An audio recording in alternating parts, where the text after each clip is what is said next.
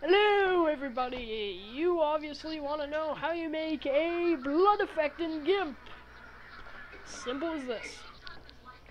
Open up GIMP, obviously, otherwise it wouldn't be a GIMP tutorial. Up top you want to click on File, New,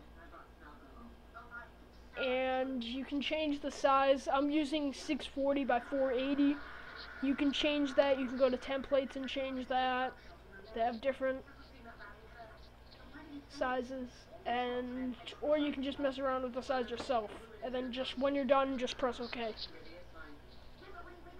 Now you'll see a big white box with yellow and black lines. That's the outline of it.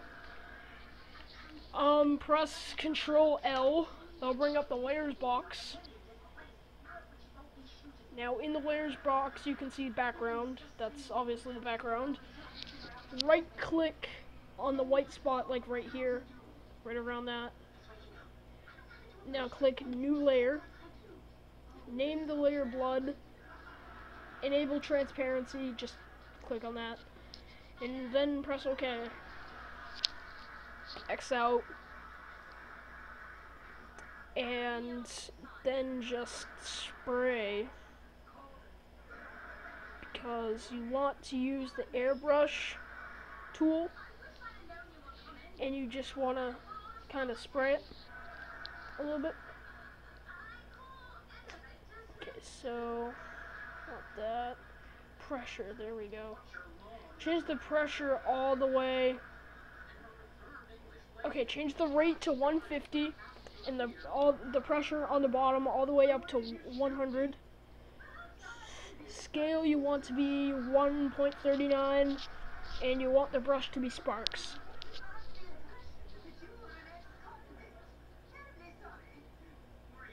Now you just kind of airbrush it. Just brush it everywhere you want the blood. Just kind of do a messy blood splatter everywhere.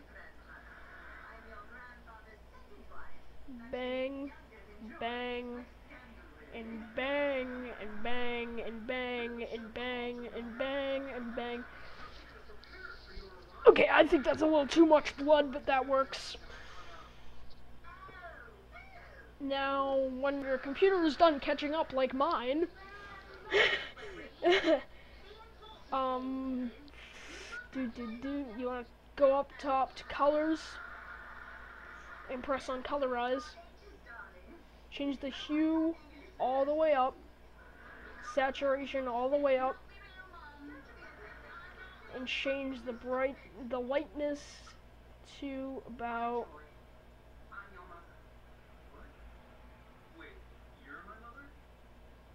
like 85. No, there we go. Change it to minus 87 for lightness. So you want the hue to be 360, the saturation to be 100, and the lightness to be minus 87. Bang! Perfect. You got your blood background. Next time I'm gonna make a tutorial on how to add a logo to that blood background, and how to make more realistic blood, and all that crap. Stay tuned for more tutorials, and please leave a comment. See ya. Oh, and good work. Finally created your first blood effect. Goodbye.